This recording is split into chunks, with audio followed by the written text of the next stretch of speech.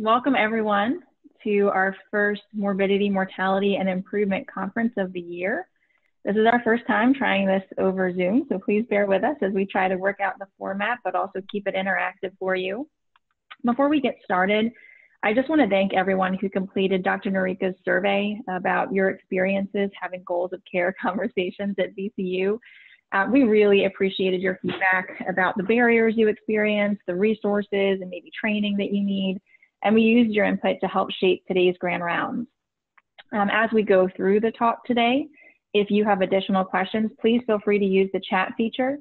And if you would like more training about how to initiate these difficult talks with your patients, please also let us know that in the chat today and include your email. That information will be given to Dr. Noreika at the conclusion of our grand round so that she can reach out to you. And as you can see here, the link to the survey is still open and will remain open if you'd like to give us feedback more anonymously. Please advance the slide. So our topic today, as you can see, our Morbidity, Mortality, and Improvement Conference is the power of difficult conversations, initiating discussions about goals of care. We're really lucky to have three experts with us today. First, Dr. Helen Hackney, as you know, is the Director of Quality and Safety for our Division of Hematology, Oncology, and Palliative Care. We also have Dr. Leiner, a hospitalist, co-chair of the Patient Safety Committee at the VA, and also our Associate Program Director for Quality and Safety for our training program. And of course, Dr. Noreika, our Medical Director of Inpatient Palliative Care Services and the Program Director for Hospice and Palliative Medicine Fellowship. We're also very excited and grateful to have two resident volunteers with us today. Neha Hippelgaunker and Marina Sharif are both going to be part of our panel discussion later this session. Please advance the slide. So just briefly a reminder of the goals of our MMI conference. We'd like to learn from medical errors, complications, and unanticipated outcomes, or in the case of the cases we'll present today, we want to learn how we can better meet the needs of our patients and their families. We like to engage faculty and learners in a rational discourse surrounding a critical incident or near miss. We are always focused on diagnosing systems errors rather than identifying culpable individuals. And we want to increase transparency regarding organizational improvement efforts. Next slide. A brief reminder of the ground rules. These are more relevant for when we meet in person, but just a quick reminder. Please avoid any finger pointing as you think through the case. Try to imagine that you are the physician or trainee involved in the case. We always maintain confidentiality. So if you are aware of who was involved in this case, or if you or yourself, you just keep that to yourself.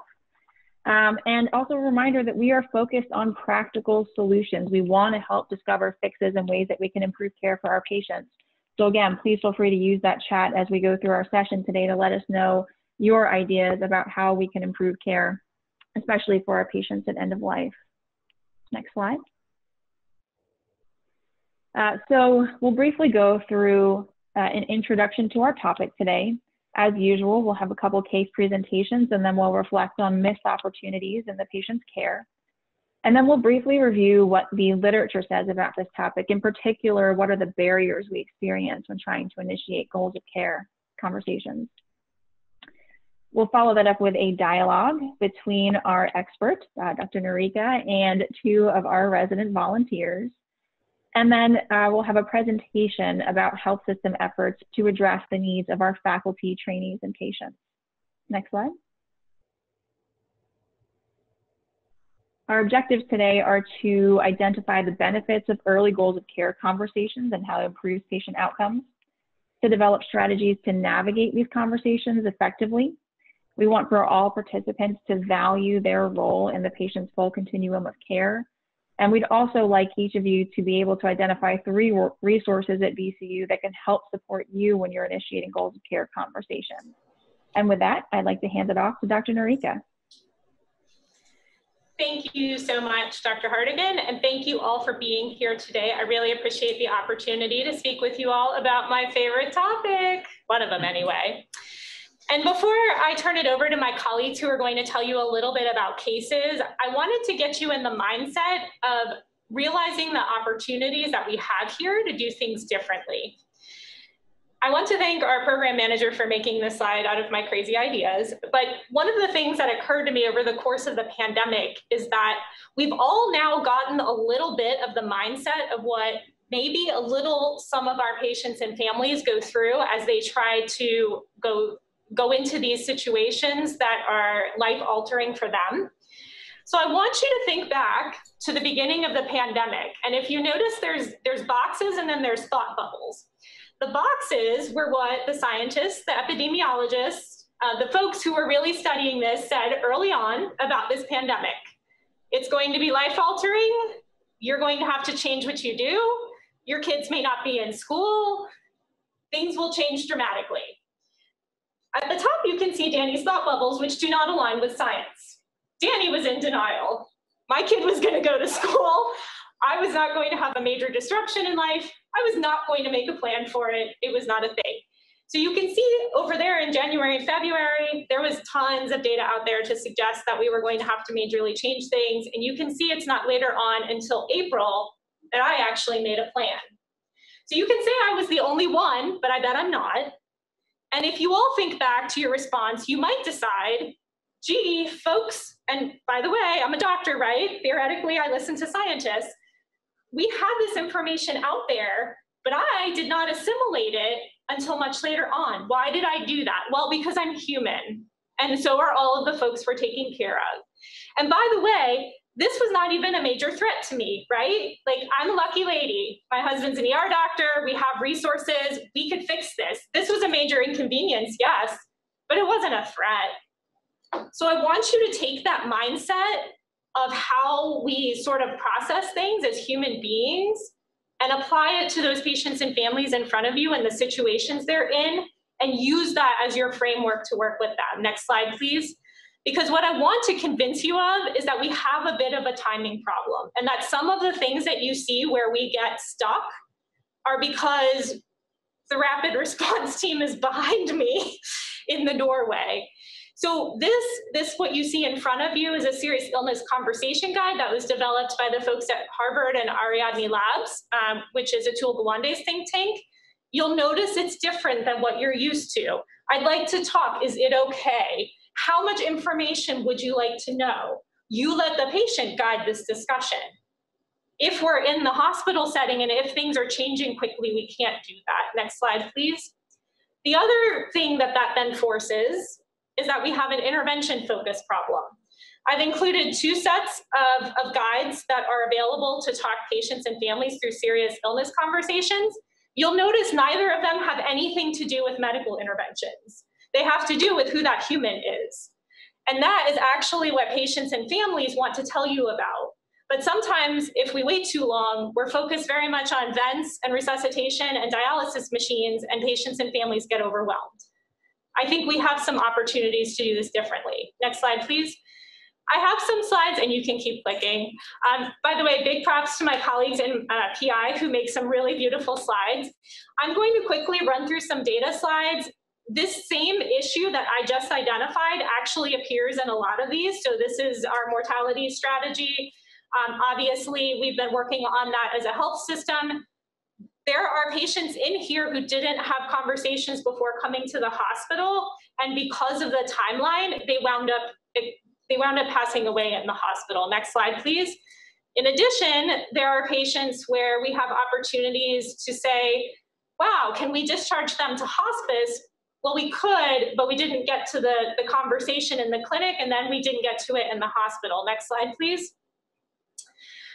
We are noticing that we're working on, I just showed you the hospice discharge data, so we're working on that. But one of the things you'll see in this slide is that on the internal medicine side of things, yes, we discharge more patients to hospice, but remember, some of them could have probably been managed without being admitted to the hospital, right? So we did discharge them to hospice while they were here, but we may have had an opportunity to get them into hospice without coming in the hospital. And that's something we should be working towards. Next slide, please. We are starting to identify these patients now that we've stratified the code status orders. I can kind of tell from a distance what some of the quote unquote major buckets of care for these patients are. But I would tell you, we get a little stuck for those DNAR-DNI patients where we kind of stop there and we don't continue with those conversations. And you can see kind of in the next data set, thank you to Christine for doing that from Dr. Bowling's shop. You can see that some of those patients don't get discharged with hospice and their readmission rate is 40%. So all of these things that we're seeing in the hospital are tied together, and they're kind of tied to some of these same issues we'll talk about today. So with that, I will ask us, next slide, to think a little bit about what if we approach communication with seriously ill patients another way, and I'll turn it over to my colleagues for case review. Thank you. Thank you. This is Mary Helen Hackney. We're going to, we always learn best from patients. So we're going to present a couple of cases that will hopefully keep stimulating that idea about talking to patients early on about what's going on. So the case I'd like to present today is a 63-year-old male. He was diagnosed with chronic myelogenous leukemia in 2000, treated elsewhere with the usual trio of drugs, Gleevec, Sprycel, Tasigna. We have very few records. He transformed to acute lymphoblastic leukemia per history in February of 2019. He was hospitalized where he lived, treated with for cytopenias, transfusions, and fever. And then family arranged for him to travel to Richmond, to VCU, to Massey Cancer Center to look for treatment options. We're looking for that next hope. Next paragraph. Right, next slide. The day he arrived in Richmond, he presented to the emergency department with back pain and shortness of breath. He had a white count of 30,000, 81% blast, hemoglobin low at 9.6, platelets at 46,000.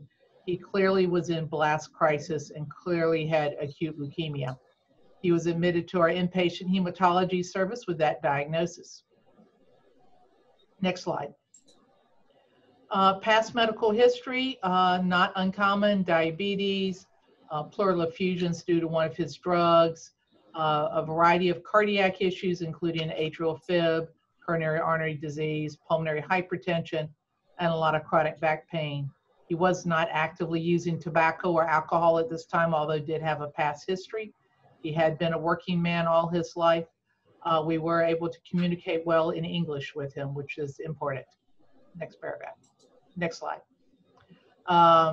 So he was admitted from the emergency room. The diagnosis was confirmed that he had Philadelphia positive acute leukemia, ALL, presumed as a transformation. He was started on chemotherapy, as would be appropriate, vincristine, dexamethasone, intrathecal methotrexate, because this has a high risk of CNS involvement.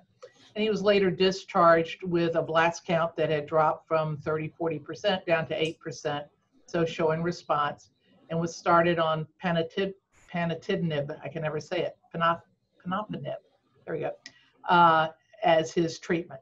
Next slide. Over the next month, so this is June through the summer, he had multiple clinic visits monitoring lab work. There was discussion in the beginning of evaluation for a bone marrow transplant, but he did have a lot of other medical problems, and there was some concern about financial coverage as well. July, he had an admission for a pulmonary embolus and atrial fib. August, he had more issues going on cardiac-wise. September, more cardiac issues with evaluation. And in September, he had an oncology clinic visit. And even though his lab numbers looked good when they did the molecular testing, he had the presence of the Philadelphia chromosome in his blood. So technically, he had a molecular relapse. They were making arrangements to get a bone marrow biopsy, but transportation and the need to maintain anticoagulation complicated that. Next slide. So the admission of question was October 2019. The previous day, he had had a right heart cath to evaluate the pulmonary hypertension. It was labeled as mild, but the next day he showed up in our emergency room again with back pain, nausea, blurry vision, falls.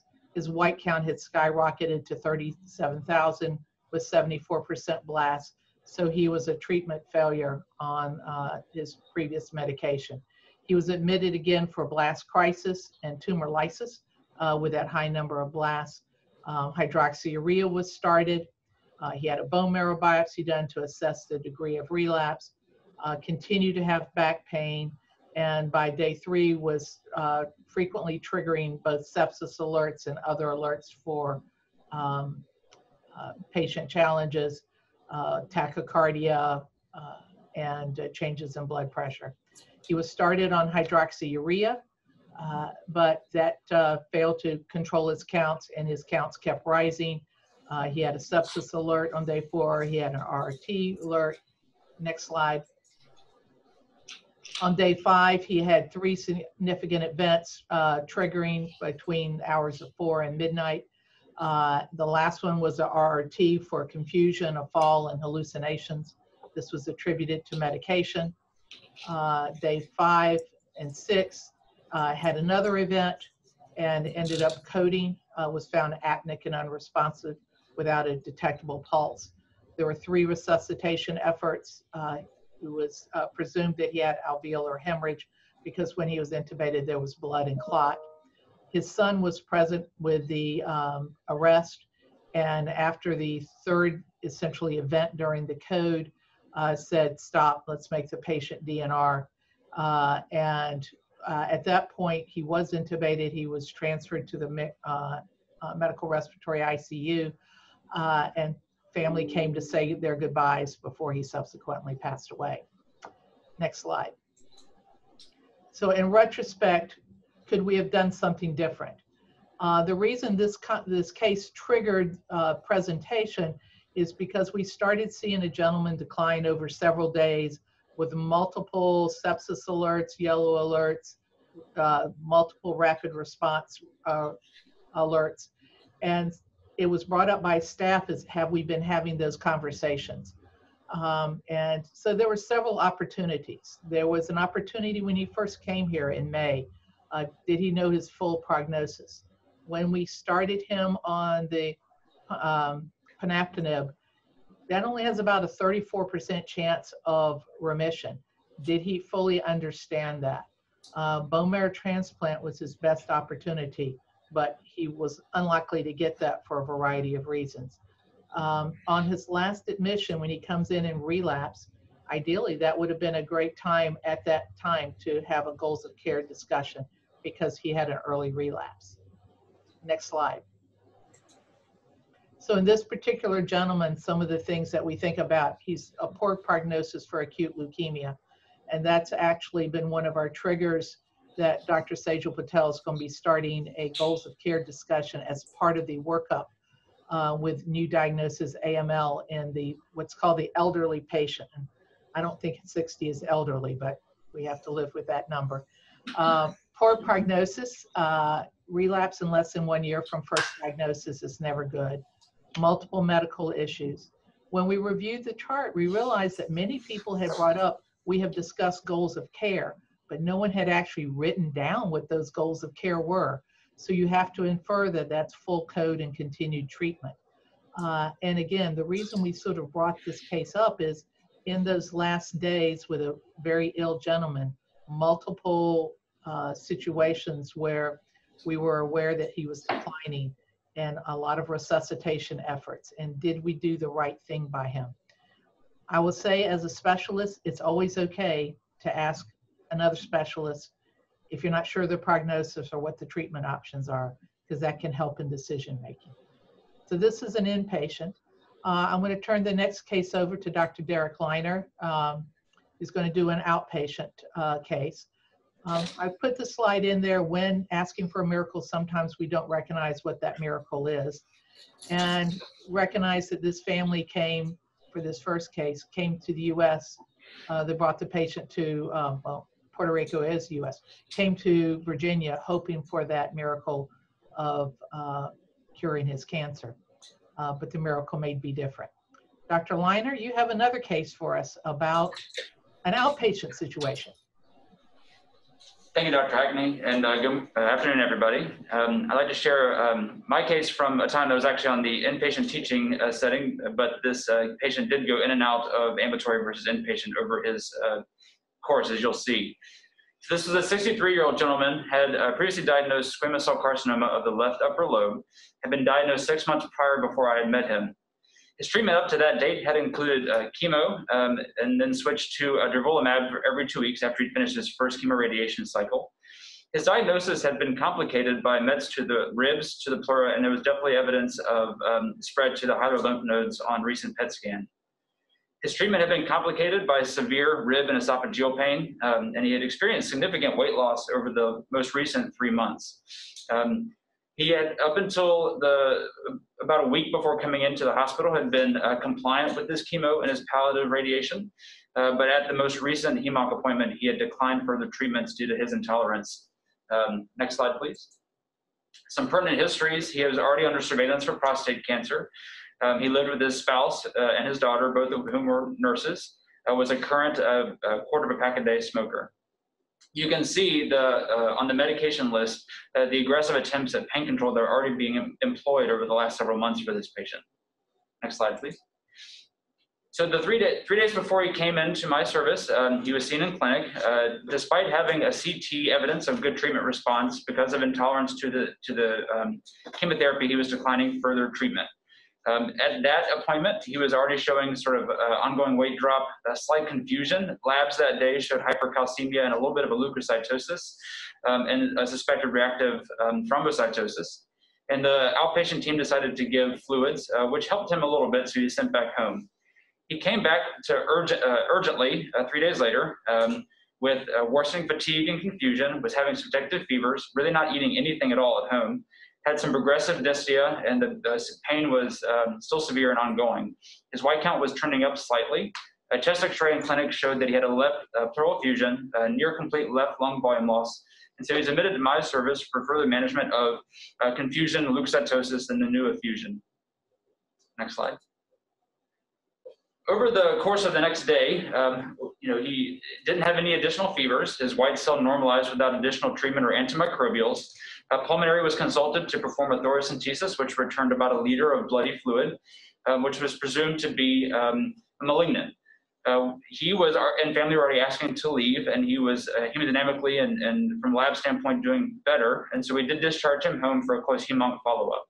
Later that evening, our thoracentesis labs returned showing a significant infection in that space, and so we called him back for a chest tube placement, and we started empiric vancomycin and zosyn. Over the next couple of days, his cultures remained negative. He was feeling well. We were able to remove the chest tube and transition to augmentin. Next slide, please.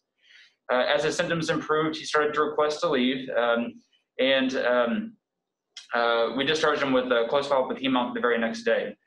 Within 24 hours, he was being brought back in urgently to hem-onc for significant rapid worsening of his mental status, and which included incontinence. His labs showed a return of an AKI as well as rapid progression of hypercalcemia, and was admitted back to my service for hydration. It was the next day that we decided to start having goals of care conversations. Palliative was consulted, and he was discharged home to hospice the following day. Next slide, please.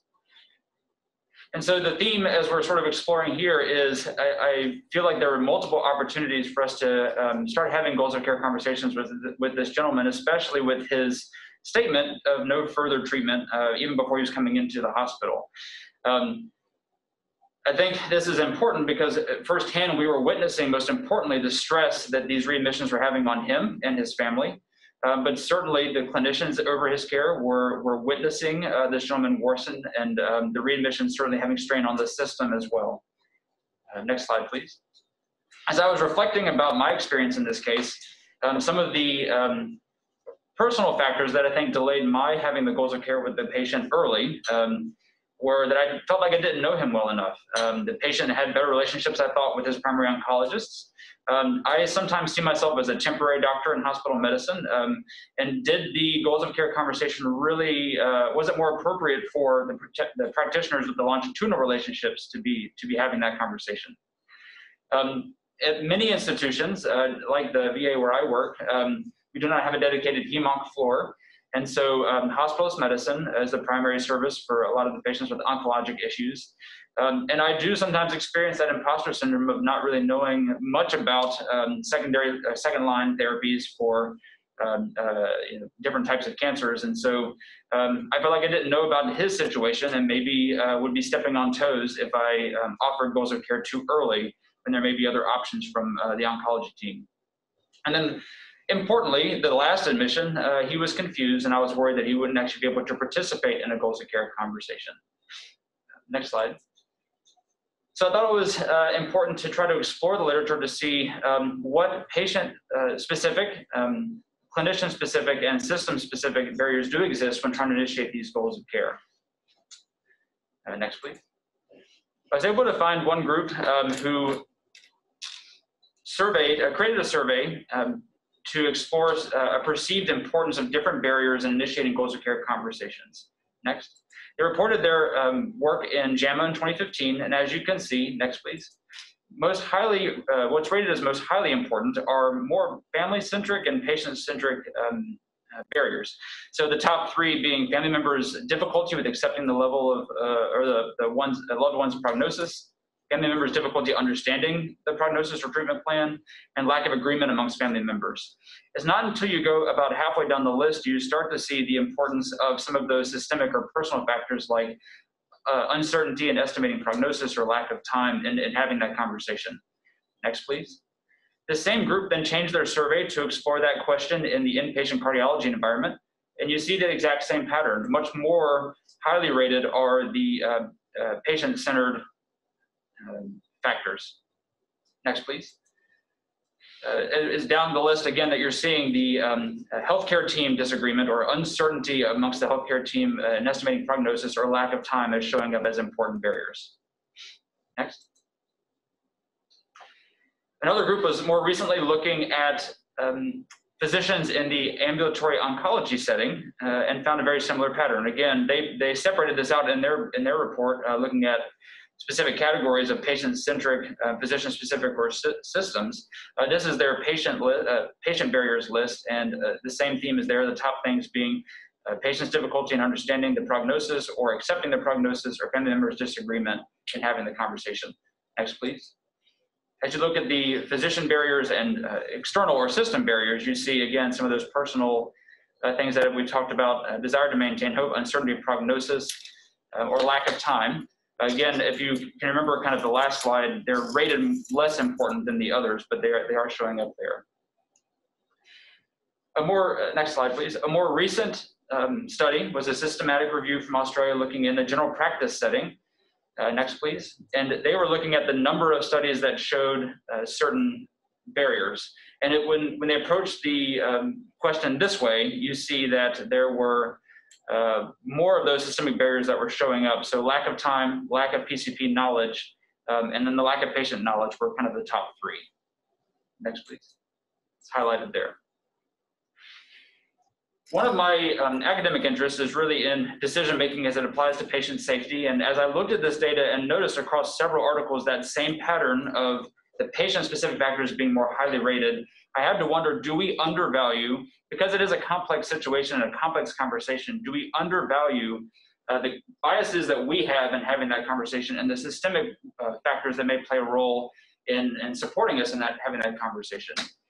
So I think it's important for us to hear kind of what the experience is locally, and I'd like to turn it over to two representatives from our residency class who are on the front line of patient care, Dr. Sharif, Dr. Hippel-Gonker. So I'll turn it over to you guys and Dr. Noreika, who will facilitate that conversation. Oh, I thought they were just going to do it. Come on up, ladies.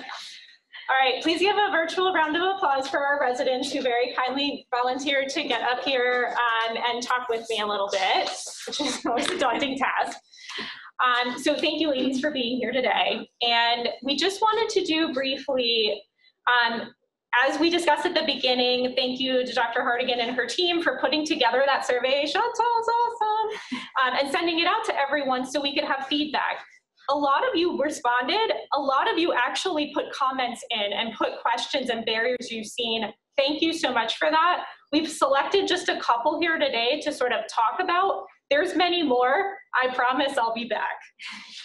One of the reasons we wanted to do this is because if I sat down with you and we explored the two cases that Mary Helen and Derek were kind enough to bring forward a little more, and I know this because I do this for a living, what we would find is, well, the family wasn't here, and if this person, and the patient didn't tell me about this, and there was, they had an insurance barrier here. we tend to focus very much on each individual patient and those interactions and how those impacted care. But if we really want to sort of at a system level make this better, and that's why I made you all focus on the system and not individual patients in that survey, we have to start looking at the system. And I think it's really easy in the day-to-day when you're seeing each individual patient to get just focused on the individual factors. But what I would love your help with is for you to stop maybe looking at those individual factors, because let me just tell you the punchline, humans are complicated. But then we can look at, okay, but if we didn't have those individual factors, what are the system barriers that got us here? And there are a lot of them, but we're really committed to trying to work on them. So we're going to start with Neha first. Thank you for being here. We appreciate it. So I'll ask a little bit, because both of you very kindly volunteered, as far as I know. Nobody volunteered you up here, to come up here and talk a little bit about this. Can you tell me a little bit about the experience that drove you to say, yeah, I'll come and talk a little bit about what I've seen? Yeah, so I'm in my last year of my internal medicine training. And this kind of struck me a little bit just because I was reflecting on my own interaction with patient care and recognized that in my own primary care clinic at the VA, I've never once actually held a goals of care discussion with any of my patients. And I kind of was thinking of why that is, especially being on the other side of it too, when I'm inpatient and dealing with complicated patients and kind of wishing that this had already been established. So I think, I was thinking of why that was, and I think the onus is on me a little bit too for my own, sense of lack of confidence in having those discussions. But kind of me recognizing also that when I did have patients who were admitted to the VA, who got sick and, had a bad outcome, I almost had a sense of guilt. Like I kind of wish that I had seen that coming, or I had taken that ownership myself to kind of have that discussion with the patient, with the family in a controlled setting to, avoid that sort of situation. So trying to understand why that is on my own, but also like from a systems perspective, like you said. Yeah, thank you for that. And I really appreciate you being honest about that, because I think sometimes that's not uncommon for folks to have that reaction, but it's hard to talk about. So I think a lot of folks are walking around with it internally. And that part of that reaction to it allows you to have the energy to help us overcome a little bit of the system barriers. And I will say that looking at the list of concerns that you all brought up, this was actually one of the most common ones, where it was, I really wish that there was some sort of structure, timing, process, education to do this outpatient. But I wasn't sure even where to start, so I did it, and now I feel badly. And we don't want you to feel badly. We have to set up the system so that you can feel empowered to do this, and that's what we're here to do. So I think you did some reflecting, and you went back and you had like the Noreika effect, and you went and started like messing around with things there. What did you find that might be, at least in the VA setting, something you could start with? Yeah, so what I didn't know about, and thankful for my primary care attendings, Dr. Fox in particular, who was talking me through it, was there's actually already a measure implemented within the VA system called a CAN score, a Care Assessment Needs Score. And essentially what it does is it looks at all of the patient data based off of, how old a patient is, comorbidities, number of ER visits, readmission rates, certain medications. And then from there, it kind of calculates a score that kind of helps predict their morbidity and mortality. So kind of brainstorming it with my attendings at the primary care clinic, we had talked about, well, what if, from a system perspective, some sort of notification that we do get, which we do have reminders in our CPRS system, that would alert us that this patient has reached a certain threshold in that score. And maybe that's a time where we should then recognize that it's on us to start having those conversations with the patients and their families. That's perfect. And I think for those of you who work at VCU, this will probably come to a town near you at some point via Epic. But yes, like when you're looking at a complicated patient, there's a whole list of things, but having a little bit of a prompt to sort of refocus on the whole picture, and then having a plan of what to do with it, which is the next step, happy to keep talking, I think is important. And I think for all of you out there who are practicing, especially in subspecialty clinics, I know that, and please oncology, Derek and Mary Helen found 2 oncology cases for us, but there are opportunities in all spaces. We're all opportunity here. But if you're taking care of patients with serious illness and you're sort of starting to see some of these things in your clinic, but you're not sure what to do about it, please reach out to me. We're trying to, we've had some conversations with Dr. Syme. We're trying to figure out what we can do to start reaching our outpatients, because I think we all realize that, yes, we do want that to be part of our system. We don't want you to feel like you're out there on your own and you really do want to do something, but you don't even know where to start. Thank you so much. Yeah, you're welcome.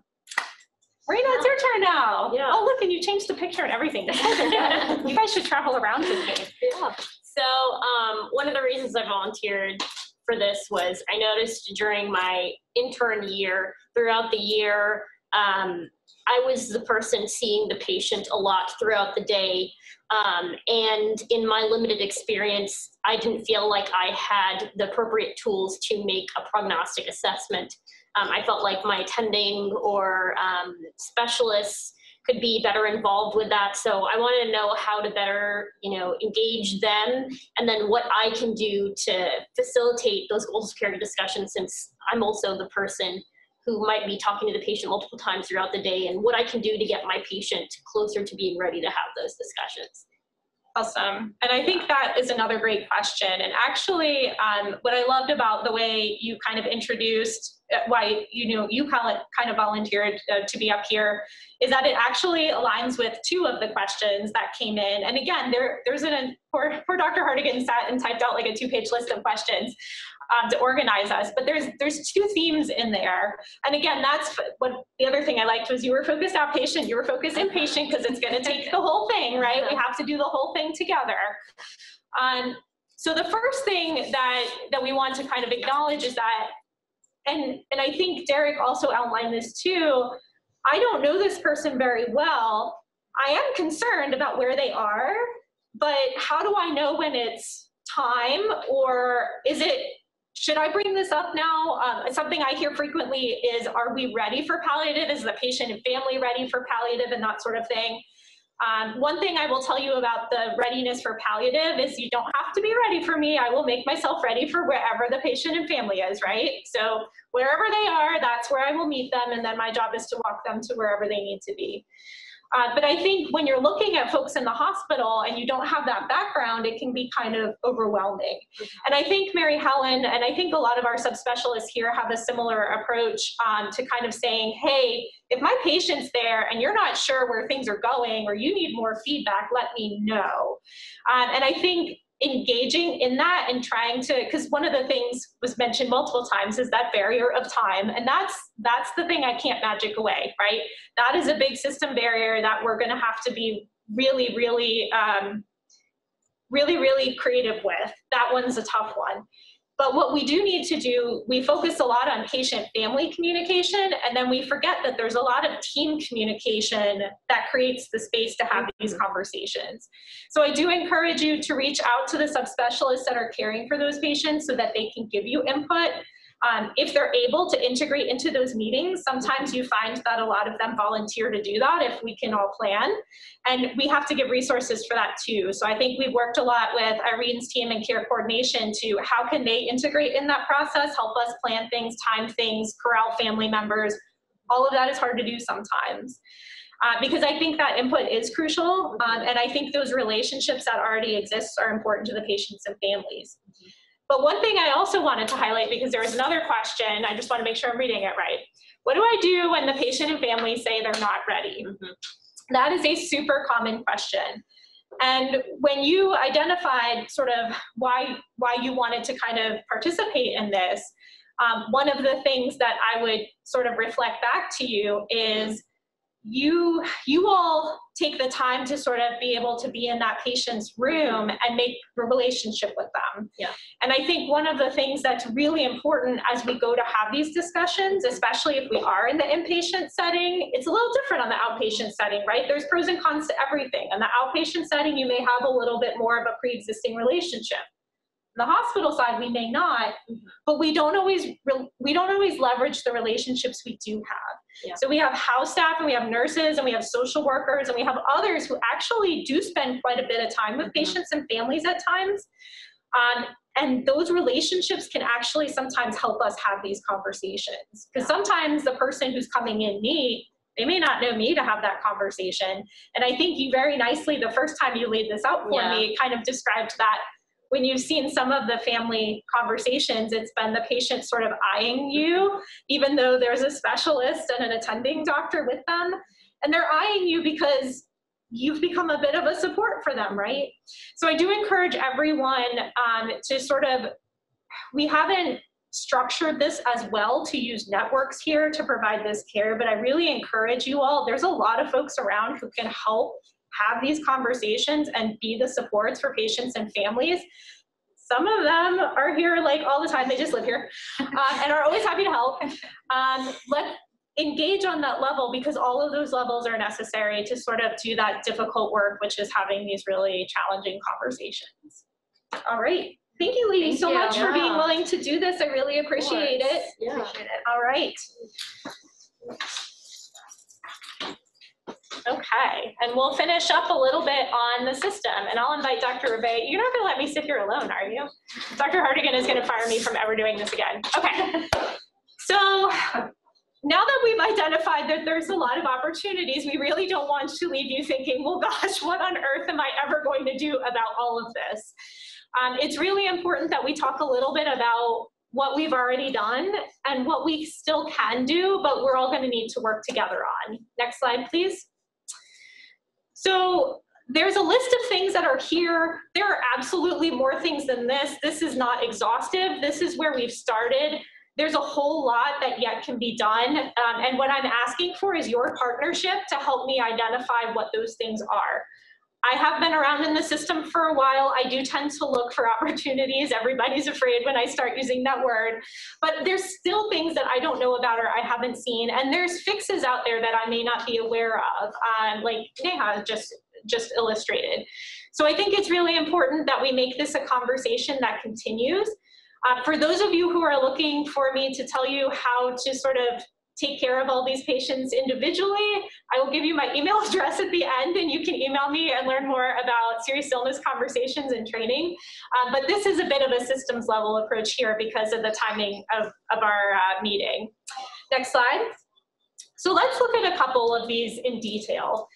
We talked about earlier conversations. I've already talked a little bit about through each of this why we want to do that. But the other thing is when you do those great conversations, we have to be able to find it, right? I think you're all aware that sometimes you all write beautiful conversations and a progress note from an inpatient stay, and then they get discharged and they come back to the ER and nobody knows that it happened, right? That's a system error. That is a system problem. We can fix that, and we will if it kills me. But just think, if you're standing in the emergency room and you don't know Miss Smith and she just came in, I want you to think of what the difference is in that top box. So there was a prior DNR order, and that's all you know. And then that bottom box, that patient has 3 forms. They're all consistent. Her decision maker was part of all those conversations, and we know all of that stuff that's in that paragraph next to it. It's attached to the forms in the EMR. You just click on it and it's there. That's a mind-blowing difference. That's how it should be. For patients and families who really know what they want, if you're going to come down to the ER and see them, we should know all of that, and that's where you start with their care. It shouldn't start over again every time we see them, especially if we're going to start moving these conversations to the outpatient space. We really need you all, if you're doing these great conversations, to be able to find it and find it quickly. And we need to see in chronological order. These conversations will change over time. We need to be able to track what the outcomes are. Next slide, please. Obviously, I'm from palliative care, so I'm going to make a plug for palliative care because that's what I do, right? So briefly, we do need more palliative care here. Does it work? Yep. And there's obviously national data. This is data from here, just in case you wanted to see our own patient populations. We have more penetration in hem-onc than we do in any other specialty currently. And because of that, if you look at the difference between the bars, not only does palliative care improve what the outcomes are utilization wise, and by the way, utilization tends to follow quality of life for these patients. But also, if you look at early versus late, by the way, early was greater than 90 days. So it's not like tons and tons of time, it's 3 months.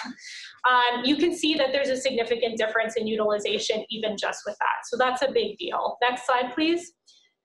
But we need a better model, and that's what I've been trying to drive home a little here. And this is what I hope we really get to work on in our health system over the next several years, is building that structure for all patients with serious illness where they are outside of this hospital. We have built a system where you will get the care, you will get these conversations and transitions in the hospital. We need to move that process outside of the hospital to get the outcomes that we all want. Next slide, please. In order to do that, you guys have to be able to have access to things when patients are outside of the building, right? Because, and you know, people call me now all the time, which is amazing. Please keep calling me. But, you know, the question is, I have this patient in my clinic, can you help me? And there's barriers to me helping you. Well, darn it, I don't like that, right? Because then that patient's gonna wind up in the ER and admitted. I know it, right? Because, and that's all system errors, right? We didn't build out the system for that not to happen. Is that what the patient and family wants? Most of the time, no. I know when we get to the ER, everybody's frustrated, right? Patient and family are, we are, because we have to admit them. The ER has no beds. They are completely frustrated. We could do this a different way, but we have to build it. One of the things I want to highlight about this too is that sometimes we get in the mindset because we see things that it's the only way to do it.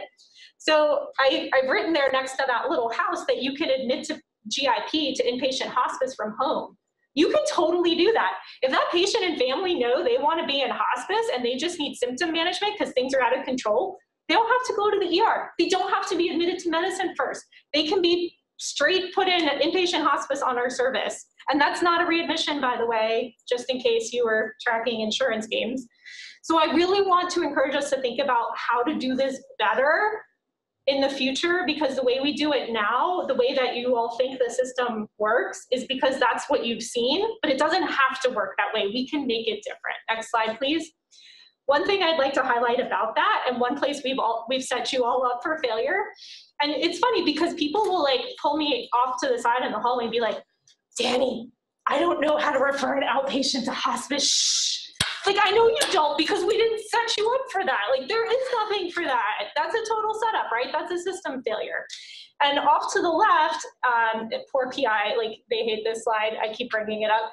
But it's important that you can't even just like type in hospice as a referral so I can't get data. You have no idea what to do if you don't happen to run into me to tell you. This is like a big deal that should be a simple thing, right? So in Epic, if it kills me, there will be an order just to refer to hospice, and then that has to go somewhere, right? Because how are you supposed to keep track of what places in Richmond do inpatient hospice at the current moment, which by the way, we lost both of the other ones in April. Poof, they just went away. What hospices we have relationships with, how those relationships work, that's too much for you all to keep track of on top of everything else you're doing. We should be here, we should build that in. There should be an easy button for this. You should be able to say, I have a patient and I need help, and that should be it, right? Those are all system flaws. Next slide, please. Okay, I'm back with my forms. Nobody's surprised. However, you will start seeing this post form. I have physician volunteers now, so we're gonna start doing these. And also care coordination, by the way, can also be trained. So care coordinators, social workers can actually do training and do the post form with folks. So you will start seeing these in the environment. We are here to be resources. On the left is the purple DNAR wristband you have probably started to see yesterday in the environment. I do want to highlight that these systems are more complicated than you might have given it credit for before. And I have my colleague over here, Dr. Rive, who's a palliative surgeon, to explain a little bit about one of the areas that we have gotten stuck on this past week. So it seems like a straightforward concept, right? We put a purple armband on when you have a DNAR order, except when you try to go for surgeries and procedures, and then everybody decompensates in procedural areas this week. Sorry to you all, but we're gonna help you. So I would just want to have her spend a couple minutes on how that flow is supposed to work and what we can do to kind of help support that. And we can go to the next slide for that. Hello, everyone. My name is Emily Rive. I put a surgeon in medicine grand rounds. Yeah, I've snuck into your meeting, and thank you for letting me participate. So I'm a colon and rectal surgeon. I'm also fellowship trained by the group here and board certified in palliative care. And really my main area of focus is improving quality of care for seriously ill surgical patients. And here the population that we've been focusing on, just to have a population to identify kind of at the outset, is patients with DNR status undergoing procedures and surgeries. And I should say that the current policy that we have here at VCU is aligned with the best practice guidelines from the American College of Surgeons and the American Society of Anesthesiologists. But over time in the past, there's been a general lack of awareness of the existing policy as well as what currently the consensus is for best practice. So as you can see on this slide, in general, there's been a lot of missed opportunities to identify patients as DNAR prior to undergoing surgeries and procedures. But very importantly, of those patients that are identified, a substantial portion does prefer to maintain their DNAR throughout the surgery. So it is not correct to assume that most patients want to automatically rescind their DNAR for a procedure or surgery. This has now gotten much more complicated with the purple wristbands in the environment, because we have come from a place where we believe the care provided to the patient should match the order and also match their wristband status, which means that if a patient is rescinding their DNAR for a procedure or surgery, the order needs to be changed in the electronic health record, and then it needs to be changed back. And we're working on creating a structure for this. I'm sure it'll change over time, and we're very open to feedback and trying to identify any potential pitfalls that occur, because as you can see, we're starting with a process that was already not optimized before the purple wristbands were integrated into patient care. But one of the main things I want you all to know is that there is now a surgical palliative care virtual pager, which ta-da, it's really just basically me, but here I am, I'm it. I'm the whole. But that's it may be easier for some people to remember than my name, and if I'm ever not available, it would be staffed by members of the palliative care team. But if you run into a problem with the management of a DNAR patient having a procedure or surgery, please feel welcome to call. If I can't help, I will almost certainly know somebody who can.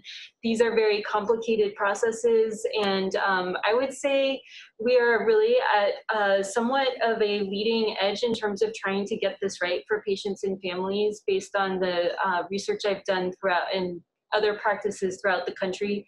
But please feel welcome to call me or email me if you identify something that's a problem with the process that we've described, if there's a particular patient that you would like advice or recommendations on. If things are getting stuck anyway, I would really like to be able to help. Thank you, Emily. And I do encourage you to seek out her support. It is a tricky area, and it is a lot different than what everybody kind of thinks the standard practice is. The purple wristbands actually came out of a serious safety event here that was related to a patient who did not want resuscitation, receiving resuscitative efforts. So we're incorporating that recommendation from the stakeholder group and trying to build a better process. As she said, feedback is welcome. Please let us know where you're stuck. Please let us know what doesn't work. We want to change it for the better. Thank you, Emily. Next slide, please. A couple last things just to finish with. One thing is to highlight, I told you earlier on that we could build a process where we integrate the relationships that other folks have with patients into our serious illness conversations. This is a slide taken directly from our colleagues at Ariadne Labs that I showed you at the very beginning. They actually do their serious illness conversation training in an interdisciplinary manner so that social workers, nurses, and others can support these conversations. We are going to try to build that structure here so that some of that burden is taken off of you. You are not going to be, as the provider, the only one looked at to sort of do these conversations. You will have more support, you will have more help, I promise you.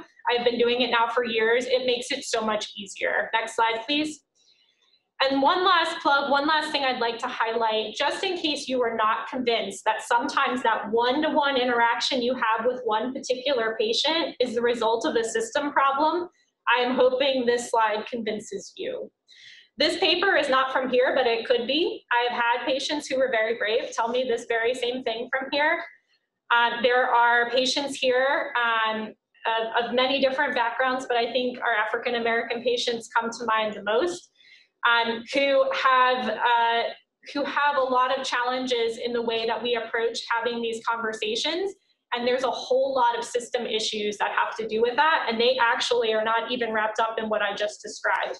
We have a lot of work to do to explore that. I'm really grateful for everybody who's going to help us try to work on this, because it's a very important part of what we do next as we move forward. So just to wrap up, we just have a few little things to fix and everything will be fine. There's some work to do. We can do this. Please help us. Feedback, support, let me know what you're interested in doing, what you see. We'd love to make this better. I do have some thank yous there, not only to Dr. Reve, but other team members who have helped a ton in this work. And with that, I think we're wrapped up. And I don't know, Dr. Hartigan, I'll pass the last slide to you if maybe there's one question or two we have time for. Yeah, absolutely. And so just a quick reminder first, if you would like more training specifically about how to initiate these goals of care conversations, please email Dani directly. This is her email address here. And we do have time for a question or two before we finish up. One of the questions submitted by Dr. Syme had to do with distinguishing between the different kinds of services that we can offer to our patients, particularly between palliative care and hospice. And that was also a question that we saw quite frequently in the survey, that many people felt like they didn't have enough information about the differences between palliative care, hospice, what comfort care means, to be able to start those conversations comfortably. They weren't always sure that they could answer the patient's concerns accurately. So would you mind commenting on the different kinds of services and level of care that can be provided to patients at end of life? Absolutely, and that's a great question. And I think one of the things is to acknowledge you're exactly right. It's really complicated. There's a lot of different terms and there's a lot of confusion about these terms. Two things I'd like to point out. One is that we're often termed supportive care. I encourage you all to use that term. It is much more palatable to patients and families and other teams. We are totally fine going by supportive care. It is actually what we are doing. In the future, on the second point, what I'd love to see is that particular piece of figuring that out is not on your plate. That you can reach out to these folks in supportive care, and wherever your patient is, physically or mentally or psychosocially or spiritually or what have you, we are going to figure out a plan for them. And I say that because some of these models are actually more complicated than we might realize. So for instance, when we instituted inpatient hospice here, some folks asked me, are other teams going to do this? And I wound up sitting in, 482 or so meetings about inpatient hospice. And it took me a long time to learn some of these things, and that's just part of it. So I think what we want to do is be the group that everyone can lean on to help figure out where is your patient, not only in their time course of their illness, but where are they kind of emotionally, where's their family, and then help you build services around where they are, for where they are now and where they need to be in the future. Anything else? Sure. One last question from the surveys, and then we'll wrap up. Many of my patients and their families rely on faith when dealing with their illness. When I try to address goals of care, they tell me that God has a plan and they should not be giving up. How should I address this situation? This is a great minute-and-a-half question. Yeah, I know. This is one of the challenging things we face as well. And by the way, I had a slide on interdisciplinary team practice here. This is why I practice in an interdisciplinary setting, because that stuff starts happening, and Jason Callahan has to come from wherever he is. You all know him. He's amazing. And come down and help me work through it, right? Because our chaplains actually have a lot that they do to address those things. I think, the easy answer in palliative is probably somewhat similar to psychiatry. Tell me more about what you're thinking about that. Tell me more about what that means to you and how you process that. And then, I think depending on their answers, I think we do have a lot of great resources here that, even though I practice in palliative and I do talk to patients and families a lot about this, that I actually need resources to come behind me and help kind of work through some of those who are very specialized in that. You managed to do it in a minute, Danny. True professional. All right. Well, thank you so much to all of our panelists for their presentations today. As Dr. Syme is writing to me now, let's keep that conversation going. Please feel free to reach out to me or reach out to Danny directly if you would like to be involved in this work. Some folks writing in saying thank you very much for sort of honest insights from the presenters today. And most especially, I want to say thank you to our brave residents. Your perspective is so important. And thank you so much for being a part of our talk today. And thanks to our attendees. Everyone have a good afternoon. Thank you. Thank you.